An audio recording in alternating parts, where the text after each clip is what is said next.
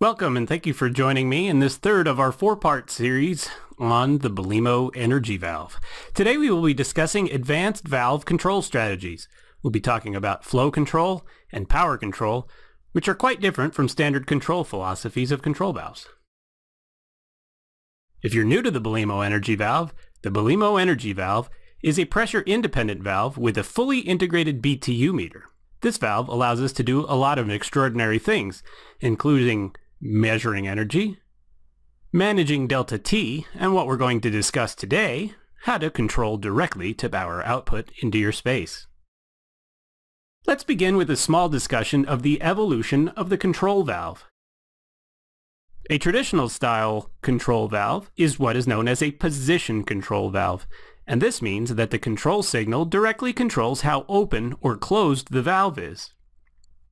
What is shown here is a Belimo characterized control valve, but we could also have showed you a globe valve or any other type of traditional control valve.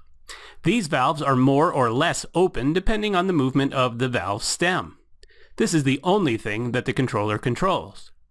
The problem with these types of valves is that while the valve may be open the same amount, we don't necessarily get the same amount of flow through that orifice. So if we think about a valve that's halfway open, receiving maybe only a 2 or 3 pound pressure drop, we're going to get a certain amount of flow. But that same valve, in the same half open position that was seeing 8 or 10 pounds of pressure drop, would obviously see a significantly higher amount of water. This is what makes a valve pressure dependent. The pressure causes variations in the actual flow value traveling through the valve and thus through the coil.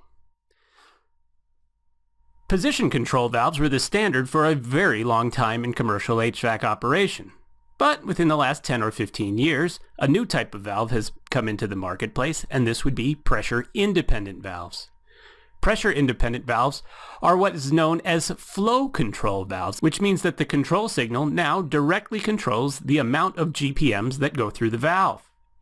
So instead of a valve being halfway open at 50% of the control signal, we're now going to receive a specified number of GPMs every time we go to that same control signal. This is a vast improvement over position control valves, and that gives us much better control over our coils. Let's take a look at some of the advantages of using flow control. First, let's start with examining how coils work. You'll notice that this coil curve that is being displayed here shows us flow on the x-axis and coil power on the y-axis, and that it has a somewhat bowed shape to it. It is not linear in nature, and therefore it is a difficult shape to control. So a valve is designed to behave equal and opposite from the way a coil might behave. So valves will open very slowly, whereas the coil operates very quickly at low flows. This is in place so that if I trace out my valve being only halfway open, I may only generate 20 to 25% of my flow. But that 20 or 25% of my flow may gain me indeed about 50% of my BTUH exchange into my space. The net resultant of these two curves would be that the control signal related to coil power would be somewhat linear in nature, and that is what we're able to control with our coil. This is why most control valves have what's known as an equal percentage flow characteristic, so that we are equal and opposite to the behavior of our coil. Let's take a look at a few things that are wrong with valves that utilize position control, because frankly, the valves that use flow control operate much more how our brains think that all valves operate. We're going to take a look at pressure-dependent valve in terms of how low delta T is generated in the coil. We will also look at points on the coil curve where additional flow no longer nets us any more heat transfer, and then we'll talk about the difference between static and dynamic balancing within our system. Let's start with a little bit of math. This is the formula for flow coefficient, and this is how we would size a standard pressure-dependent control valve. CV, or flow coefficient, is equal to the required GPMs of the coil divided by the square root of the design pressure drop. This pressure drop is typically defined by the engineer. A valve will be selected based on the CV that is calculated with this formula. Once the valve is purchased, however, that CV, or flow coefficient, becomes a fixed number. So let's say I bought a valve with a CV of 10. If the design pressure drop is about 4 psi, that means I'll get a certain number of GPM every time I give it 4 psi. However, if that same valve sees 10 psi, I'm going to get a much higher flow. This is what we talked about earlier as one of the flaws of pressure-dependent or position-control valves. So assuming that when I have a high pressure drop, I overflow my valve, let's take a look at how that affects other things in the space. The power output formula for our coil on the water side is equal to 500 times GPM times delta T. In this case, if the GPM is flowing higher than is prescribed and the load in my space doesn't change, well, that's what causes low delta T. Flow and delta T are inversely proportional at the coil when my load is fixed. Let's take a look at our coil curve again. Notice that as we get towards 70, 80, 90, and even 100% of the flow, the coil curve starts to plateau off, not generating nearly as many BTUs percentage-wise as I was at lower flows. So the question is, what happens when we overflow that coil? Well, we are penalized in 3 ways when we overflow that coil. We're going to pump additional water, obviously, to get it in there. We're going to reduce our delta T, and we're not going to create any additional BTUs. So this is what we have termed as a waste zone. The waste zone is an area where we're pumping more water but not achieving any more performance in the space. A flow control or pressure independent type valve would allow us to avoid ever entering the waste zone by stopping all flow at 100% of the coil design. Let's also take a look at balancing. Static balancing is the traditional balancing technique and can cause a lot of problems in your hydronic system. Let's take a look at 2 loops, one close to where we're pumping and one further away. You'll notice that the loop further away has a smaller pressure drop across the entire branch run than the one closer to where we're pumping. Assuming that the coil and the valve are the same in both of these, let's take a look at how this would be balanced. In a traditional balancing technique, the pump would be ramped up to 100% and the valves would be open all the way. At this rate, the loop far away, the coil is taking a 4-pound pressure drop. The valve was sized for 4 pounds of pressure drop, and we'd like to maintain that, and therefore the balancing valve must be adjusted to accommodate the other 2 psi, so that I have a total of 10 psi across my branch run. So far from the pump, I have a low branch differential and a low pressure drop on my balancing valve. As I get closer to where I pump, I have a larger branch differential. But I still have the same coil, and I still have the same valve, and I have the same pressure drop design on the valve as I did on my far branch. So the coil and the valve still take 4 psi, but now I must set my balancing valve to take a much larger pressure drop of 12 psi in order to balance this loop. So closer to where I pump, I have higher branch differentials, and I have a high pressure drop on my balancing valve. Let's take a minute to discuss what balancing valves really do. A wide open balancing valve essentially creates no pressure loss in the branch run. It actually creates a very small pressure loss, but for this conversation we'll just assume that it has none. The blue circle on the right illustrates a pipe cross-section with the pipe wide open. So at 100% of the flow rate, a wide open balancing valve will essentially create no pressure drop.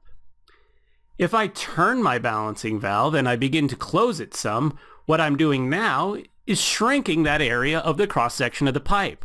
I'm taking the same amount of water, 100% of the flow, and I'm pushing it through a smaller space. This is what causes that pressure drop. In this case, we'll make the assumption that we're taking the 12 psi pressure drop required in our branch run that's close to where we're pumping. The question is, if I don't have 100% of the flow, how much pressure drop am I still taking? Assuming I may be only flowing 20% of the flow rate, there's no way I could take a 12-pound pressure drop through here because the reduced area is plenty of room for 20% of the water to go through there. In this case, we might see only a 1 or 2 psi pressure drop instead of the 12 that was there when we balanced at full flow. So going back to our branches, let's take a look at how our balancing's working out when we're only at 20% flow. At the coil, far from where I'm pumping, I'm still taking a 4 psi drop at my coil. It's actually probably a little less than that, but again, for this conversation, we'll say it's still 4 psi. Remember earlier that the balancing valve was scheduled to take a 2 psi drop, but now it's probably taking 1 or even no pressure drop. That means that all of the rest of the pressure drop from this branch, in this case 5 psi, will go to the control valve. So far away from where I'm pumping, I'm going to generate a small overflow. I sized and balanced the valve for a 4 psi drop, and now it's seeing closer to a 5 psi drop. But closer to where I pump, I run into larger problems. Let's say again we still have 4 psi on the coil, and now our balancing valve, which was supposed to take a 12-pound drop, is probably only taking 1 or 2. In this case, we'll say 2 psi. That means that the entirety of the rest of those 14 psi go to my control valve. Here I'm going to generate a massive overflow. Again, this valve was sized and balanced for a 4 psi drop, and now it is seeing 14. You can see why static balancing can cause a lot of problems. We don't spend a lot of time with our system operating at 100% pump with our valves wide open. Indeed, most of the time we have our pump at a reduced rate and our valves are modulating through a mid-range position. Flow control or pressure-independent valves have a great advantage when it comes to balancing because there are no balancing devices that go in next to a flow control valve. And in fact, they are completely dynamically balanced as they operate normally. What this means is that our pressure-independent valve, or our flow control valve, is going to put the exact amount of water to the coil regardless of what happens around it. In this case, far from the pump, I get the exact GPMs required for my coil. And close to the pump, I get the same exact GPMs required there as well. By dynamically balancing, it doesn't matter if I'm at low end of my pump range or full pump, or whether my valve's almost closed or all the way open, we're still going to stay at the exact prescribed flow rate, and therefore we'll have no fluctuations in our system due to balancing problems. Let's head back to the evolution of our control valve. Remember that we started with position control, and this gave us a lot of problems because we were not able to control the pressure necessarily that's coming to our valve. From there, we went to flow control style valves, which are pressure independent in nature. And this was a great advantage because we're no longer overflowing our coils and we're able to dynamically balance our system.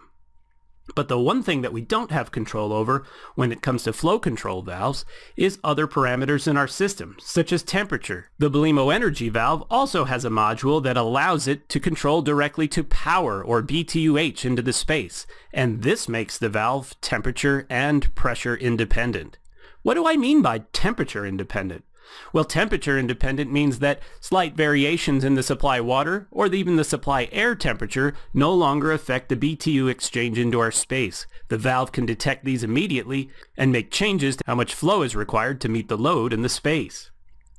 The Belimo Energy Valve is able to operate with any of these control modes. It can be set to operate in position control, flow control, or power control. Let's take a closer look at power control. Remember our curves from earlier on in the seminar? This was our coil curve with a steep early behavior and a flat late behavior, and we were measuring flow versus coil power.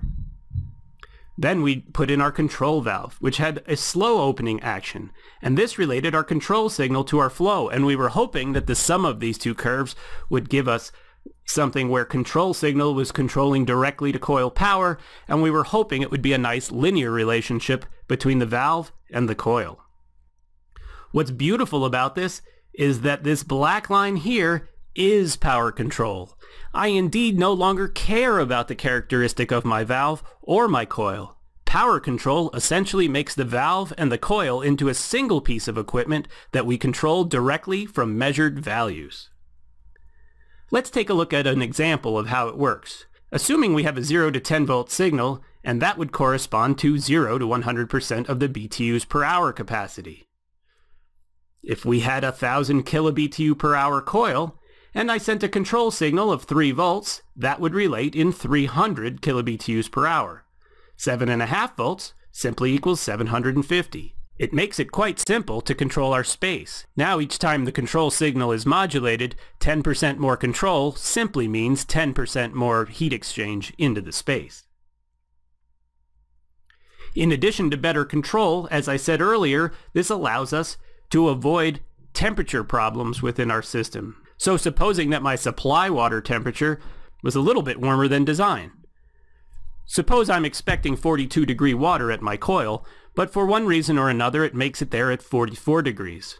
Well, 44 degree water is not going to produce as much BTU at the same GPM as 42 degree water, and therefore I will have less BTUH exchange into the space, and ultimately I should disrupt my discharge air temperature. When that is disrupted, the control system will notice this disruption and send a signal to the valve to supply additional water.